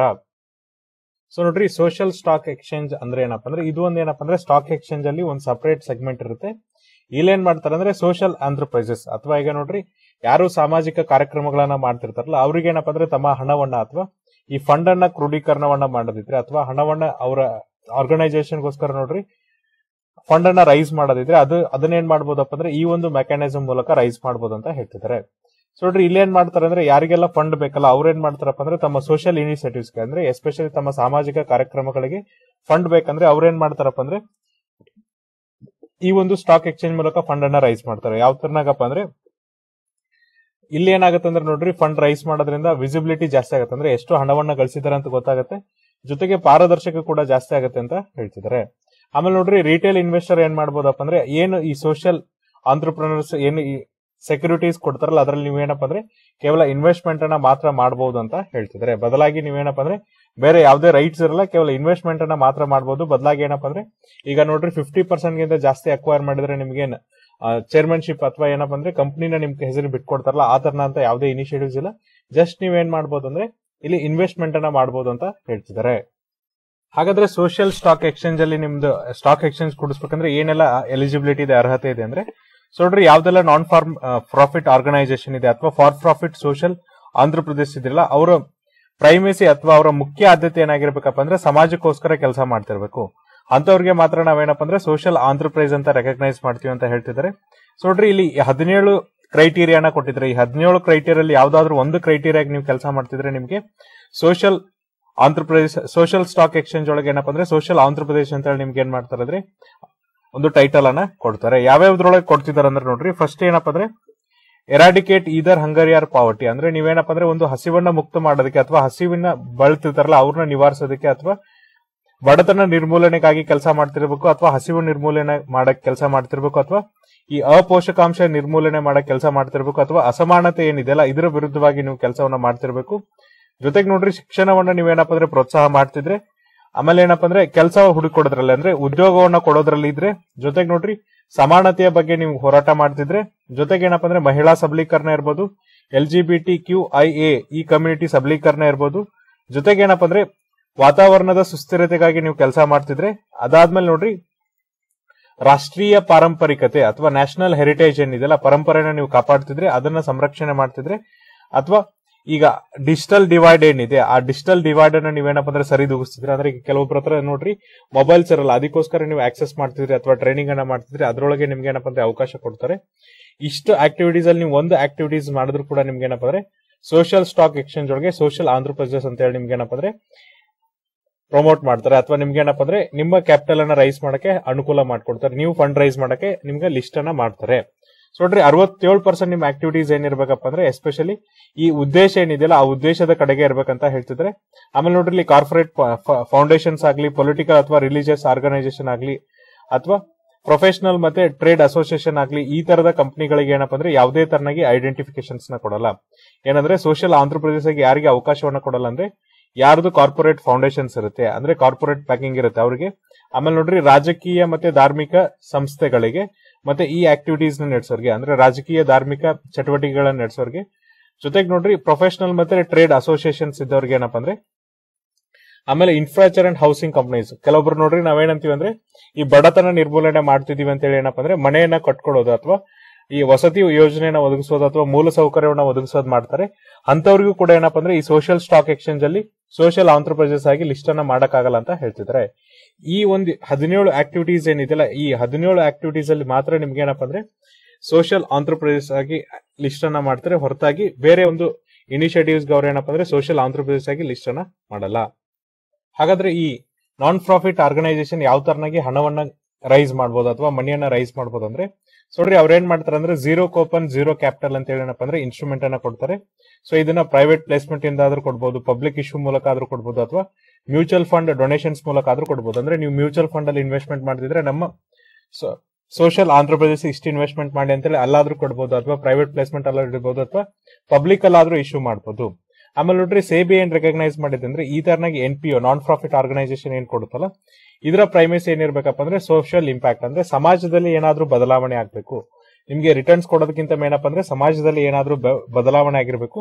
ಜೊತೆಗೆ ಏನಪ್ಪಾ ಅಂದ್ರೆ ಈ ತರದ ರೆವೆನ್ಯೂ ಅನ್ನ ಏನ್ ರೈಸ್ ಮಾಡ್ತಾರಲ್ಲ, ಅಂದ್ರೆ ಈ ಹಣವನ್ನ ಏನ್ ಕಲೆಕ್ಟ್ ಮಾಡ್ತಾರಲ್ಲ, ಅವು ನಾನ್ ರೆವೆನ್ಯೂ ಜನರೇಟ್ ಇರಬೇಕು. ಅಂದ್ರೆ ಈಗ ನೋಡ್ರಿ, ನೀವು ಫಂಡ್ ಅನ್ನ ರೈಸ್ ಮಾಡಿದ್ರೆ ಆ ಫಂಡ್ ಅನ್ನ ಬಳಸ್ಕೊಂಡು ಏನಪ್ಪಾ ಅಂದ್ರೆ ಸಮಾಜದಲ್ಲಿ ಬದಲಾವಣೆ ತರಬೇಕು, ಬದಲಾಗಿ ನೀವೇ ಮತ್ತೆ ಏನಪ್ಪಾ ಅಂದ್ರೆ ಹಣವನ್ನ ಗಳಿಸೋದಂತ ಮಾಡಬಾರ್ದು. ಹಾಗಾಗಿ ನಾನ್ ರೆವೆನ್ಯೂ ಜನರೇಷನ್ ಅನ್ನ ಮಾಡ್ಬೇಕಂತ ಹೇಳ್ತಿದ್ದಾರೆ. ಆಮೇಲೆ ನೋಡ್ರಿ, NPOದವ್ರಿಗೆ ಏನಪ್ಪಾ ಅಂದ್ರೆ ಡೈರೆಕ್ಟ್ ಆಕ್ಸೆಸ್ ಅನ್ನ ಕೊಟ್ಟಿದ್ದಾರೆ ಸೆಕ್ಯೂರಿಟಿ ಮಾರ್ಕೆಟ್ಸ್ಗೆ. ಯಾವ್ದಕ್ಕೋಸ್ಕರ ಏನಪ್ಪಾ ಅಂದ್ರೆ ತಮ್ಮ ಫಂಡ್ ಅನ್ನ ರೈಸ್ ಮಾಡೋದಕ್ಕೆ. ಈ zero coupon zero principal bond ಇದಾವಲ್ಲ, ಇವೇನಪ್ಪ ಅಂದ್ರೆ ಕನ್ವೆನ್ಷನಲ್ ಬಾಂಡ್, ಅಂದ್ರೆ ನಿಮ್ಗೆ ಡೇ ಟು ಡೇ ಅಥವಾ ಸ್ಟಾಕ್ ಎಕ್ಸ್ಚೇಂಜ್ ಅಲ್ಲಿ ಏನ್ ಬಾಂಡ್ ಕೊಡ್ತಾರಲ್ಲ ಆ ತರನಾಗ ಏನಪ್ಪಾ ಅಂದ್ರೆ ಯಾವುದೇ ತರನ ಅಂತ ಹಣವನ್ನ ರಿಟರ್ನ್ ಮಾಡಲ್ಲ. ಫಾರ್ ಎಕ್ಸಾಂಪಲ್ ನೋಡ್ರಿ, ನಿಮ್ಮ ಬಾಂಡ್ ಮೆಚೂರ್ ಆದ್ಮೇಲೆ ನಿಮ್ಗೇನ್ ಸೆಕ್ಯೂರಿಟೀಸ್ ಅವರು ಅಥವಾ ಆ ಬಾಂಡ್ ಇಂದ ನಿಮ್ಗೇನ್ ಪ್ರಿನ್ಸಿಪಲ್ ಅಮೌಂಟ್ ವಿತ್ ಇಂಟ್ರೆಸ್ಟ್ ಬರುತ್ತಲ್ಲ, ಅಂದ್ರೆ ನೀವು ಎಷ್ಟು ಹಣವನ್ನ ಇನ್ವೆಸ್ಟ್ ಮಾಡಿರ್ತೀರಿ ಜೊತೆಗೆ ಇಂಟ್ರೆಸ್ಟ್ ಅನ್ನ ಸೇರಿಸಿ ನಿಮ್ಗೆ ಏನ್ ರಿಟರ್ನ್ ಮಾಡ್ತಾರಲ್ಲ ಆ ತರನ ಅಂತ ರಿಟರ್ನ್ಸ್ ಇದ್ರಲ್ಲಿ ಇರಲ್ಲ. ಬದಲಾಗಿ ಈ ಝೀರೋ ಕೂಪನ್ ಝೀರೋ ಪ್ರಿನ್ಸಿಪಲ್ ಅಲ್ಲಿ ಏನಪ್ಪಾ ಅಂದ್ರೆ ನಿಮ್ಗೆ ರಿಟರ್ನ್ಸ್ ಏನಿರುತ್ತೆ ಅಂದ್ರೆ ಸೋಷಿಯಲ್ ರಿಟರ್ನ್, ಅಂದ್ರೆ ಈಗ ಸೋಷಿಯಲ್ ಇಂಪ್ಯಾಕ್ಟ್, ಅಂದ್ರೆ ಸಮಾಜದಲ್ಲಿ ಏನು ಬದಲಾವಣೆ ಆಗಿದೆ ಅಂತ ತೋರಿಸ್ತಾರೆ. ಅಂದ್ರೆ ನೋಡ್ರಿ, ಇವ್ರೇನ್ ಮಾಡೋದಂದ್ರೆ ಹಣವನ್ನ ರೈಸ್ ಮಾಡೋದು ಅಥವಾ ಈಗ ಹಣ ಏನ್ ಕ್ರೋಢೀಕರಣ ಮಾಡೋದು, ಈ ಹಣ ಕ್ರೋಢೀಕರಣ ಮಾಡಿದ್ದನ್ನ ಏನಪ್ಪಾ ಅಂದ್ರೆ ಸಮಾಜದಲ್ಲಿ ಯಾವ ತರನಾಗಿ ಬದಲಾವಣೆ ತಂದಿದೀವಿ ಅಂತ ಹೇಳಿ ಅವ್ರೇನಪ್ಪ ಅಂದ್ರೆ ಅವರ ಒಂದು ಜಾಲತಾಣದ ಮೂಲಕ ಅಥವಾ ಅವರ ಒಂದು ಸೋಷಿಯಲ್ ಮೀಡಿಯಾ ಮೂಲಕ ಏನಪ್ಪಾ ಅಂದ್ರೆ ತೋರಿಸ್ಕೊಳ್ಳೋದು, ಅಥವಾ ಪಬ್ಲಿಕ್ ಅಲ್ಲಿ ಏನಪ್ಪಾ ಅಂದ್ರೆ ಅಡ್ವರ್ಟೈಸ್ಮೆಂಟ್ ಕೊಡೋದ್ರ ಮೂಲಕ ತೋರಿಸ್ಕೊಳ್ಳೋದು. ಈ ಸೋಷಿಯಲ್ ಇಂಪ್ಯಾಕ್ಟ್ ಏನಿದೆಯಲ್ಲ ಇದೇ ನಿಮ್ ರಿಟರ್ನ್ಸ್ ಆಗಿರುತ್ತೆ, ಹೊರತಾಗಿ ನಿಮ್ಗೆ ಏನಪ್ಪಾ ಅಂದ್ರೆ ಯಾವುದೇ ತರನಾಗಿ ಏನಪ್ಪಾ ಅಂದ್ರೆ ಹಣ ಇದರಿಂದ ಬರಲ್ಲ ಅಂತ ಹೇಳಿದ್ದಾರೆ. ಆಮೇಲೆ ನೋಡ್ರಿ, ಈ ಸೋಷಿಯಲ್ ಆಂಟ್ರಪ್ರೈಸಸ್ ಏನ್ ಮಾಡಿರ್ಬೇಕಪ್ಪ ಅಂದ್ರೆ ರಿಜಿಸ್ಟ್ರೇಷನ್ ಮಾಡ್ಕೊಂಡಿರ್ಬೇಕು. ಆಮೇಲೆ ಇಲ್ಲಿ ಏನ್ ಮಾಡ್ಬೇಕಪ್ಪ ಅಂದ್ರೆ ಸೋಷಿಯಲ್ ಸ್ಟಾಕ್ ಎಕ್ಸ್ಚೇಂಜ್ ಒಳಗಡೆ ಏನ್ ಮಾಡ್ಬೇಕಪ್ಪ ಅಂದ್ರೆ ಫೆಸಿಲಿಟಿನ ಮಾಡ್ಬೇಕು. ಇವ್ರೇನ್ ಇನ್ಸ್ಟ್ರೂಮೆಂಟ್ ಅನ್ನ ಕೊಟ್ಟಿರ್ತಾರಲ್ಲ ಇದೇನಪ್ಪ ಅಂದ್ರೆ ಕೆಲವೊಂದಿಷ್ಟು ಸಮಯದವರೆಗೆ ಮತ್ತೆ ಕೆಲವೊಂದಿಷ್ಟು ಪ್ರಾಜೆಕ್ಟ್ ವರ್ಗೆ, ಅಂದ್ರೆ ನೀವು ಎಲ್ಲಾ ಕಡೆನೂ ಏನಪ್ಪಾ ಅಂದ್ರೆ ನಿಮ್ದು ಸ್ಟಾಕ್ ಎಕ್ಸ್ಚೇಂಜ್ ಕಂಪನಿ ಜೊತೆಗೆ ಕಂಪನಿ ತರ ನೀವು ನಿಮ್ಮ ಕಂಪನಿನ ಪ್ರಮೋಟ್ ಮಾಡಲ್ಲ. ಬದಲಾಗಿ ನೀವೇನಪ್ಪ ಅಂದ್ರೆ ಯಾವ ಪ್ರಾಜೆಕ್ಟಿಗೋಸ್ಕರ ಎಷ್ಟು ಹಣವನ್ನ ಕಲೆಕ್ಟ್ ಮಾಡ್ತಿದ್ರಿ ಅಂತ ಮಾತ್ರ ನೀವೇನಪ್ಪ ಅಂದ್ರೆ ಸ್ಟಾಕ್ ಎಕ್ಸ್ಚೇಂಜ್ ಅಲ್ಲಿ ಹಾಕ್ಬಹುದು ಅಂತ ಹೇಳಿದ್ದಾರೆ. ಆಮೇಲೆ ನೋಡ್ರಿ, ಆ ಡ್ಯೂರೇಷನ್ ಮುಗಿದ್ಮೇಲೆ ಏನಪ್ಪಾ ಅಂದ್ರೆ ಫಂಡ್ ರೈಸ್ ಅನ್ನ ಮಾಡಕ್ಕಾಗಲ್ಲ. ಅಂದ್ರೆ ನಿಮ್ಗೆ ಕೆಲವೊಂದು ಡ್ಯೂರೇಷನ್ ಕೊಟ್ಟಿರ್ತಾರೆ, ಆ ಸ್ಪೆಸಿಫೈಡ್ ಡ್ಯೂರೇಷನ್ ಅಲ್ಲಿ ನಿಮ್ಗೆ ಎಷ್ಟು ಫಂಡ್ ರೈಸ್ ಆಗತ್ತಲ್ಲ ಅಷ್ಟು ಫಂಡ್ ರೈಸ್ ಅನ್ನ ನೀವು ಮಾಡ್ಕೋಬೇಕು. ಆ ಡ್ಯೂರೇಷನ್ ಮುಗುತ್ತಂದ್ರೆ ಆ ಪ್ರಾಜೆಕ್ಟಿನ ಫಂಡ್ ರೈಸಿಂಗ್ ಕೆಪಾಸಿಟಿ ಮುಗ್ದೋಗುತ್ತೆ. ಅದನ್ನೇನಪ್ಪ ಅಂದ್ರೆ ಸೋಷಿಯಲ್ ಸ್ಟಾಕ್ ಎಕ್ಸ್ಚೇಂಜ್ ಇಂದ ತೆಗೆದು ಹಾಕ್ತಾರೆ. ಈಗ ನೋಡ್ರಿ, ಸೇಬಿ ಏನ್ ಹೇಳುತ್ತೆ ಇದ್ರ ಬಗ್ಗೆ ಅಂತಂದ್ರೆ, ಸೊ ನೋಡ್ರಿ ಸೇಬಿಯ ರೂಲ್ಸ್ ಗಳು ಏನ್ ಹೇಳುತ್ತಪ್ಪ ಅಂದ್ರೆ ಈ ಸ್ಟೇಟ್ ಮತ್ತೆ ಸೋಷಿಯಲ್ ಆಂಟ್ರಪ್ರೈಸಸ್ ಏನಿದಾರಲ್ಲ ಇವ್ರು ಏನ್ ಮಾಡ್ಬೇಕಪ್ಪ ಅಂದ್ರೆ ಒಂದು ಆನ್ಯುವಲ್ ರಿಪೋರ್ಟ್ ಅನ್ನ ಕೊಡಬೇಕು, ಒಂದು ವರ್ಷದ ರಿಪೋರ್ಟ್ ಅನ್ನ ಕೊಡಬೇಕು. ಅದು ಕೂಡ ಅವರು ಪ್ರಿಸ್ಕ್ರೈಬ್ ಮಾಡಿದ ಫಾರ್ಮೆಟ್ ಅಲ್ಲೇ ಕೊಡ್ಬೇಕಂತ ಹೇಳ್ತಿದ್ದಾರೆ. ಆಮೇಲೆ ನೋಡ್ರಿ, ಈ ರಿಪೋರ್ಟ್ ಅನ್ನ ಯಾರು ಆಡಿಟ್ ಮಾಡ್ಬೇಕಪ್ಪ ಅಂದ್ರೆ ಸೋಷಿಯಲ್ ಆಡಿಟ್ ಫಾರ್ಮ್ ಅವರು ಆಡಿಟ್ ಅನ್ನ ಮಾಡಬೇಕು. ಆಮೇಲೆ ಇದನ್ನೇನಪ್ಪ ಅಂದ್ರೆ 90 ದಿನದೊಳಗಾಗಿ ನಾವು ಸಬ್ಮಿಟ್ ಅನ್ನ ಮಾಡಬೇಕು. ಅಂದ್ರೆ ಫೈನಾನ್ಷಿಯಲ್ ಇಯರ್ ಏನ್ ರಿಪೋರ್ಟ್ ಕೊಡ್ತಾರಲ್ಲ ಆ ರಿಪೋರ್ಟ್ ಕೊಟ್ಟ 90 ದಿನದೊಳಗೆ ಅದನ್ನ ಸಬ್ಮಿಟ್ ಮಾಡಬೇಕು. ಆಮೇಲೆ ಪ್ರತಿ ವರ್ಷ ಫೈನಾನ್ಷಿಯಲ್ ಇಯರ್ಗೆ ನೀವೇನಪ್ಪ ಅಂದ್ರೆ ರಿಪೋರ್ಟ್ ಅನ್ನ ಕೊಡ್ಬೇಕಂತ ಹೇಳ್ತಿದ್ದಾರೆ. ಅಂದ್ರೆ ಇದರಿಂದ ನಮ್ಗೆ ಏನ್ ಗೊತ್ತಾಗತ್ತಂದ್ರೆ ಫಂಡ್ ರೈಸಿಂಗ್ ಈಗೇನ್ ನಮ್ಗೆ ಕಷ್ಟ ಆಗ್ತಿದೆ, ಎಸ್ಪೆಷಲಿ NGOs ಗಳಿಗೆ ಫಂಡ್ ರೈಸಿಂಗ್ ಕಷ್ಟ ಆಗ್ತಿದೆ, ಅದನ್ನ ಸ್ಟಾಕ್ ಎಕ್ಸ್ಚೇಂಜ್ ಮೂಲಕ ರೈಸ್ ಮಾಡ್ತಾರೆ. ಜೊತೆಗೆ ಏನಪ್ಪ ಅಂದ್ರೆ ಟ್ರಾನ್ಸ್ಪರೆನ್ಸಿನೂ ಕೂಡ ಇಲ್ಲಿ ತರ್ತಾರೆ. ಸೊ ಇದಾದ್ಮೇಲೆ ನೋಡ್ರಿ, ನೆಕ್ಸ್ಟ್ ಆರ್ಟಿಕಲ್ ಯಾವ್ದಿದೆ ಅಂದ್ರೆ RB ದವ್ರು ಏನಪ್ಪ ಅಂದ್ರೆ ಹೊಸ ಪೈಲಟ್ ಪ್ರಾಜೆಕ್ಟ್ ಅನ್ನ ಮಾಡಿದ್ದಾರೆ. ಏನ್ ಮಾಡ್ತಿದ್ರು ಅಂದ್ರೆ ಇಲ್ಲಿ ಕಾಯಿನ್ ವೆಂಡಿಂಗ್ ಮಷಿನ್ಸ್ ಅನ್ನ ತಂದಿದ್ದಾರೆ. ಅಂದ್ರೆ ಇಷ್ಟ ದಿನ ನೋಡ್ರಿ ಏನಾಕಿತ್ತಪ್ಪ ಅಂದ್ರೆ ಕ್ಯಾಶ್ ವೆಂಡಿಂಗ್ ಮಷಿನ್ಸ್ ಅನ್ನ ಬರ್ತಿತ್ತು. ಅಂದ್ರೆ ನೀವು ATM ಕಾರ್ಡ್ ಹಾಕಿದ್ರೆ ಏನ್ ಕ್ಯಾಶ್ ಬರ್ತಿತ್ತಲ್ಲ ಅದ್ರ ಬದಲಾಗಿ ಈಗ ಏನಪ್ಪ ಅಂದ್ರೆ ಎಕ್ಸ್ಪೆರಿಮೆಂಟ್ ಮಾಡೋದಕ್ಕೋಸ್ಕರ ಅವ್ರು ಏನ್ ಮಾಡ್ತಿದ್ರು ಅಂದ್ರೆ ಕಾಯಿನ್, ಅಂದ್ರೆ ನೀವು ನೋಡ್ರಿ ನೀವು ATM ಕಾರ್ಡ್ ಮೂಲಕ ಏನ್ ಮಾಡ್ಬೋದು ಅಂದ್ರೆ ATM ಗೆ ಹೋಗಿ ಕ್ಯಾಶ್ ಅನ್ನ ಡ್ರಾ ಮಾಡುವಲ್ಲಿ ನೀವ್ ಏನ್ ಮಾಡ್ಬೋದಪ್ಪ ಅಂದ್ರೆ ಕಾಯಿನ್ಸ್ ಅನ್ನ ವಿಡ್ರಾ ಮಾಡ್ಕೋಬಹುದು. How will the QR code based coin vending machines function, ಅಂದ್ರೆ ಇದು QR code based coin vending machines ಯಾವ ತರನಾಗಿ ಕೆಲಸ ಮಾಡುತ್ತೆ. What is the deputy governor of the reserve bank of India shed with respect to the coin supply in the country. ಅಂದ್ರೆ ಈಗ ನೋಡ್ರಿ, RBI the ಉಪ ಗವರ್ನರ್ ಏನಿದಾರಲ್ಲ ಅವರು ಭಾರತದಲ್ಲಿ ಈ ಕಾಯಿನ್ ಸಪ್ಲೈ ಏನಿದಿಲ್ಲ ಅದ್ರ ಬಗ್ಗೆ ಏನ್ ಹೇಳಿದ್ರಂತ ಕೇಳ್ತಿದ್ದಾರೆ. RBI ಗವರ್ನರ್ ಆದಂತ ಶಕ್ತಿಕಾಂತ್ ದಾಸ್ ಅವ್ರು ನೋಡ್ರಿ ಕಳೆದ ಮಾನಿಟರಿ ಪಾಲಿಸಿ ಕಮಿಟಿಯಲ್ಲಿ ಮೀಟಿಂಗ್ ಅಲ್ಲಿ ಏನ್ ಹೇಳಿದ್ರಪ್ಪ ಅಂದ್ರೆ ಕೆಲವೊಂದಿಷ್ಟು ಬ್ಯಾಂಕಿಂಗ್ ರೆಗ್ಯುಲೇಟರ್ ಜೊತೆಗೆ ಸೇರ್ಕೊಂಡು ಅಥವಾ ಬ್ಯಾಂಕ್ಸ್ ಜೊತೆಗೆ ನಾವು ಸಹಕಾರವನ್ನ ಮಾಡ್ಕೊಂಡು ನಾವೇನಪ್ಪ ಅಂದ್ರೆ ಕೆಲವೊಂದಿಷ್ಟು ಏನ್ ಮಾಡ್ತಿದ್ವಿ ಅಂದ್ರೆ ಈ ಕಾಯಿನ್ ವೆಂಡಿಂಗ್ ಮಷಿನ್ಸ್ ಅನ್ನ ತೆಗಿತಿದ್ವಿ. ಸೊ ನೋಡ್ರಿ ಈ ಕಾಯಿನ್ ವೆಂಡಿಂಗ್ ಮಷಿನ್ ಏನಪ್ಪ ಅಂದ್ರೆ QR ಕೋಡ್ ಬೇಸಿಸ್ ಇರ್ತವೆ ಅಂತ ಹೇಳ್ತಿದ್ದಾರೆ. ಅಂದ್ರೆ ಕ್ವಿಕ್ ರೆಸ್ಪಾನ್ಸ್ ಕೋಡ್ ಬೇಸಿಸ್ ಮೇಲೆ ಏನಪ್ಪ ಅಂದ್ರೆ ಈ ಕಾಯಿನ್ ವೆಂಡಿಂಗ್ ಮಷಿನ್ಸ್ ಅನ್ನ ನಾವು ತೆಗಿತಿದೀವಿ ಅಂತ ಹೇಳಿದ್ರು. ಹಾಗಾದ್ರೆ ಈ ಪ್ರಾಜೆಕ್ಟ್ ಯಾವ ತರನಾಗಿರುತ್ತೆ ಅಂದ್ರೆ ಸೊ ನೋಡ್ರಿ ಈಗ ವೆಂಡಿಂಗ್ ಮಷಿನ್ಸ್ ಏನ್ ಮಾಡತ್ತಪ್ಪ ಅಂದ್ರೆ ಕಾಯಿನ್ಸ್ ಅನ್ನ ಕೊಡುತ್ತೆ. ನೀವು ಎಷ್ಟು ಅಮೌಂಟ್ ಆಗ್ತಿರಲ್ಲ ಅಷ್ಟು ಕಾಯಿನ್ಸ್ ಅನ್ನ ಕೊಡುತ್ತೆ. ಆಮೇಲೆ ಈ ಅಮೌಂಟ್ ಅನ್ನ ಏನಪ್ಪ ಅಂದ್ರೆ ನಿಮ್ಮ ಅಕೌಂಟ್ ಇಂದ ಡೆಬಿಟ್ ಮಾಡ್ತಾರೆ. ಇದು ಪ್ರೊಸೆಸ್ ನೋಡ್ರಿ ಕ್ಯೂ ಆರ್ ಕೋಡ್ ಬೇಸ್ಡ್ ಮೂಲಕ ಏನಪ್ಪ ಅಂದ್ರೆ ಯುನೈಟೆಡ್ ಪೇಮೆಂಟ್ ಇಂಟರ್ಫೇಸ್ ಮೂಲಕ ನಡೆಯುತ್ತೆ. ಅಂದ್ರೆ UPI ಯೂಸ್ ಮಾಡ್ಕೊಂಡು ಏನಪ್ಪ ಅಂದ್ರೆ ಈ ಒಂದು ಪ್ರೊಸೆಸ್ ನಡೆಯುತ್ತೆ ಅಂತ ಹೇಳ್ತಿದ್ದಾರೆ. ಸೊ ನೋಡ್ರಿ ನಿಮ್ಗೆ ಮುಂಚೆ ಏನಾಗಿತ್ತಪ್ಪ ಅಂದ್ರೆ ಈಗ ATM ಕಾರ್ಡ್ ಹಾಕ್ದಾಗ ಫಿಸಿಕಲಿ ನೋಟ್ಸ್ ಬರ್ತಿತ್ತಲ್ಲ, ಅಂದ್ರೆ ಈಗ ನೋಟ್ಸ್ ಅನ್ನ ವಿಡ್ರಾ ಮಾಡ್ತಿದ್ಲ, ಅದ್ರ ಬದಲಾಗಿ ಕಾಯಿನ್ಸ್ ಬರುತ್ತೆ ಅಂತ ಹೇಳ್ತಿದ್ದಾರೆ. ಸೊ ನೋಡ್ರಿ ಇಲ್ಲಿ ಕಸ್ಟಮರ್ ಗೆ ಏನು ಒಂದು ಅವಕಾಶ ಕೊಟ್ಟಿದ್ದಾರೆ ಅಂದ್ರೆ ನೀವು ಕಾಯಿನ್ಸ್ ಅನ್ನ ಎಷ್ಟು ಕ್ವಾಂಟಿಟಿಯಲ್ಲಿ ವಿಡ್ರಾ ಮಾಡ್ತಿದ್ದೀರಾ, ಅಂದ್ರೆ ನೋಡ್ರಿ ಎಷ್ಟು ಕ್ವಾಂಟಿಟಿಯಲ್ಲಿ ಕಾಯಿನ್ಸ್ ಬೇಕು ಮತ್ತೆ ಯಾವ್ಯಾವ ಡಿನಾಮಿನೇಷನ್ ಬೇಕು, ಅಂದ್ರೆ ನಿಮಗೆ ₹1 ಕಾಯಿನ್ ಬೇಕು, ₹2 ಬೇಕು, ₹10 ಬೇಕು, ₹5 ಬೇಕು, ಈ ತರದ ಕಾಯಿನ್ಸ್ ಡಿನಾಮಿನೇಷನ್ ಇದೆಯಲ್ಲ ಅದನ್ನ ಕೊಡ್ತಾರೆ. ಅಂದ್ರೆ ಮುಂಚೆ ನೋಡ್ರಿ ನಾವೇನ್ ಮಾಡ್ತಿದ್ವಿ ಅಂದ್ರೆ ATM ಹೋದ್ರೆ ಬರೀ ಅಮೌಂಟ್ ಅನ್ನ ಮಾತ್ರ ಹಾಕ್ತಿದ್ವಿ. ಒಂದು 500 ವಿಡ್ರಾ ಮಾಡೋದಿತ್ತು, 5000 ವಿಡ್ರಾ ಮಾಡೋದಿದ್ರೆ ಅಮೌಂಟ್ ಅನ್ನ ಮೆನ್ಷನ್ ಮಾಡ್ತಿದ್ವಿ. ಇಲ್ಲಿ ಏನಪ್ಪ ಅಂದ್ರೆ ATM ಅದರ ಅವೈಲಬಿಲಿಟಿ ಮೇಲೆ ಏನಪ್ಪ ಅಂದ್ರೆ ಕ್ಯಾಶ್ ಅನ್ನ ಡಿಸ್ಪೆನ್ಸ್ ಮಾಡ್ತಿತ್ತು. ಆದ್ರೆ ಇಲ್ಲಿ ಏನ್ ಮಾಡ್ತಿದ್ರು ಅಂದ್ರೆ ನಿಮ್ಗೆ ಅಡಿಷನಲ್ ಅವಕಾಶವನ್ನ ಕೊಟ್ಟಿದ್ದಾರೆ. ಅಂದ್ರೆ ನೀವೇನ್ ಮಾಡ್ಬೋದು ಅಂದ್ರೆ ಎಷ್ಟು ಕ್ವಾಂಟಿಟಿ ಒಳಗೆ ಯಾವ ಕಾಯಿನ್ಸ್ ಬೇಕು ಮತ್ತೆ ಯಾವ್ಯಾವ ಡಿನಾಮಿನೇಷನ್ ಕಾಯಿನ್ಸ್ ಬೇಕಂತ ಹೇಳಿ ನೀವು ಇಲ್ಲಿ ಆಪ್ಷನ್ ಅನ್ನ ಕೊಡಬಹುದು. ಅದ್ರ ಪ್ರಕಾರ ಏನಪ್ಪ ಅಂದ್ರೆ ನಿಮ್ಗೆ ₹10 ಎಷ್ಟು ಕಾಯಿನ್ ಬೇಕು, ₹5 ಎಷ್ಟು ಬೇಕು, ₹2 ಎಷ್ಟು ಬೇಕು, ₹1 ಎಷ್ಟು ಕಾಯಿನ್ ಬೇಕಲ್ಲ ಅಷ್ಟನ್ನ ಏನ್ ಮಾಡತ್ತಪ್ಪ ಅಂದ್ರೆ ಈ ವೈಂಡಿಂಗ್ ಮಷಿನ್ ಡಿಸ್ಪೆನ್ಸ್ ಅನ್ನ ಮಾಡುತ್ತೆ.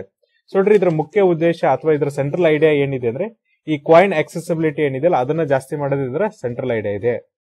ಸೊ ನೋಡ್ರಿ ಸಪ್ಲೈ ಸೈಡ್ ಹೇಳ್ಬೇಕಾದ್ರೆ ಈ ರಾಬಿ ಶಂಕರನ್ ಅವರು deputy governor of reserve bank of ಇಂಡಿಯಾದವ್ರು ಏನ್ ಹೇಳ್ತಿದ್ರು ಅಂದ್ರೆ ಸೊ ನೋಡ್ರಿ ಈಗ ಕಾಯಿನ್ಸ್ ನಾವು ಹಂತವನ್ನ ತಗೊಳ್ಳೋದಾದ್ರೆ ಇದೇನಪ್ಪ ಅಂದ್ರೆ ಕಾಯಿನ್ಸ್ ಸ್ಟೋರೇಜ್ ತಗೊಳ್ಳೋದಾದ್ರೆ ಪೆಕ್ಯುಲರ್ ಆಗಿದೆ. ಏನಪ್ಪ ಅಂದ್ರೆ ಸಪ್ಲೈ ಏನಾಗಿದೆ ಅಂದ್ರೆ ಜಾಸ್ತಿ ಆಗ್ತಾ ಇಲ್ಲ ಅಂತ ಹೇಳ್ತಿದ್ರೆ. ಆಮೇಲೆ ಏನಪ್ಪ ಅಂದ್ರೆ ಇವರ ಒಂದು ಗೋಡೌನ್ಸ್ ಏನಿದೆ ಅಂದ್ರೆ RBI ಏನೀಗ ಕಾಯಿನ್ಸ್ ಅನ್ನ ರಿಸರ್ವ್ ಮಾಡುತ್ತಲ್ಲ ಅಲ್ಲಿ ಇದೇನಪ್ಪ ಅಂದ್ರೆ ಜಾಸ್ತಿ ಸ್ಪೇಸ್ ಅನ್ನ ತೆಗೆದುಕೊಳ್ತಾ ಇದೆ. ಜೊತೆಗೆ ನೋಡ್ರಿ ಇದನ್ನ ನಾವೇನಪ್ಪ ಅಂದ್ರೆ ಪ್ರಾಪರ್ ಆಗಿ ಡಿಸ್ಟ್ರಿಬ್ಯೂಷನ್ ಕೂಡ ಮಾಡಕ್ಕಾಗಿಲ್ಲ, ಅಂದ್ರೆ ಜನರಿಗೆ ಹಂಚಕ್ ಕೂಡ ಆಗಿಲ್ಲ. ಅದೇ ತರನಾಗಿ ಏನಪ್ಪ ಅಂದ್ರೆ ಈಗ ಏನಾಗ್ತಿದೆ ಅಂದ್ರೆ ಜನರಲ್ಲಿ ಬೇಡಿಕೆ ಇದೆ, ಅಂದ್ರೆ ಈಗ ಕಾಯಿನ್ಸ್ ಗಳಿಗೋಸ್ಕರ ಏನಪ್ಪ ಅಂದ್ರೆ ಚಿಲ್ಲರಿಗೋಸ್ಕರ ಹೆಚ್ಚಿನ ಬೇಡಿಕೆ ಇದೆ, ಹಾಗಾಗಿ ನಾವೇನಪ್ಪ ಅಂದ್ರೆ ಸಪ್ಲೈ ಮಾಡ್ತೀವಿ ಅಂತ ಹೇಳ್ತಿದ್ದಾರೆ. ಸೊ ನೋಡ್ರಿ ಈ ಮೆಕ್ಯಾನಿಸಮ್ ಯಾವ ತರನಾಗಿ ಕೆಲಸ ಮಾಡುತ್ತೆ ಅಂದ್ರೆ ಟ್ರೆಡಿಷನಲ್ ಮಷಿನ್ಸ್ ಏನಿರುತ್ತಲ್ಲ ಅದೇ ತರನಾಗಿ ಏನಪ್ಪ ಅಂದ್ರೆ ಇದು ಕೆಲಸ ಮಾಡುತ್ತೆ. ಇಲ್ಲೇನಪ್ಪ ಅಂದ್ರೆ ಬ್ಯಾಂಕ್ಸ್ ನೋಟ್ಸ್ ಬದಲಾಗಿ ನಿಮ್ಗೆ ಏನಪ್ಪ ಅಂದ್ರೆ ಕಾಯಿನ್ಸ್ ಬರುತ್ತೆ ಅಂತ ಹೇಳ್ತಿದ್ದಾರೆ. ಸೊ ನೋಡ್ರಿ ಇದರಿಂದ ಏನಾಗುತ್ತೆ ಅಂದ್ರೆ ನಿಮ್ಗೆ ಈಗ ಟ್ರೆಡಿಷನಲ್ ಆಗಿ ಏನಾಗಿತ್ತಪ್ಪ ಅಂದ್ರೆ ಬ್ಯಾಂಕ್ ನೋಟ್ಸ್ ಅನ್ನ ಕೊಡಬೇಕಾದ್ರೆ ಕೆಲವೊಂದ್ ಟೈಮ್ ಏನಪ್ಪ ಅಂದ್ರೆ ಫೇಕ್ ಬ್ಯಾಂಕ್ ಕರೆನ್ಸೀಸ್ ಬರ್ತಿತ್ತು. ಸೊ ಅದ್ರ ಬದಲಾಗಿ ಇಲ್ಲಿ ಏನಪ್ಪ ಅಂದ್ರೆ ಅಥೆಂಟಿಕೇಶನ್ ಮಾಡೋದು ಕಷ್ಟ ಆಗಿತ್ತು. ಅಂದ್ರೆ ಈಗ ನೋಡ್ರಿ ಫೇಕ್ ಕರೆನ್ಸಿ ಬಂದ್ರೆ ಅದು ಒರಿಜಿನಲ್ ಇದೆಯಾ ಇಲ್ಲ ಅನ್ನೋದನ್ನ ದೃಢೀಕರಿಸೋದು ಕಷ್ಟ ಆಗಿತ್ತು. ಹಾಗಾಗಿ ಇಲ್ಲಿ ಕರೆನ್ಸಿ ಬದಲಿ ನಾವೇನಪ್ಪ ಅಂದ್ರೆ ಕಾಯಿನ್ಸ್ ಅನ್ನ ಹಾಕೋಣ ಅಂತ ಹೇಳಿದ್ದಾರೆ. ಆಮೇಲೆ ನೋಡ್ರಿ ಕರೆನ್ಸಿ ಅನ್ನೋದು ಬಹಳಷ್ಟು ಟೈಮ್ ಏನಾಕಿತ್ತಪ್ಪ ಅಂದ್ರೆ ಫೇಕ್ ಆಗಿತ್ತು.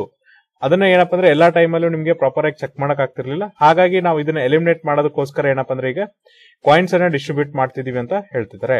ಸೊ ನೋಡ್ರಿ ಪೈಲಟ್ ಪ್ರಾಜೆಕ್ಟ್ ಆಗಿ ಇದನ್ನ ಏನಪ್ಪ ಅಂದ್ರೆ 19 ಲೊಕೇಶನ್ಸ್ ಅಲ್ಲಿ 12 ಸಿಟಿಗಳಲ್ಲಿ ಇನ್ಸ್ಟಾಲ್ ಮಾಡ್ತಿದ್ದಾರೆ.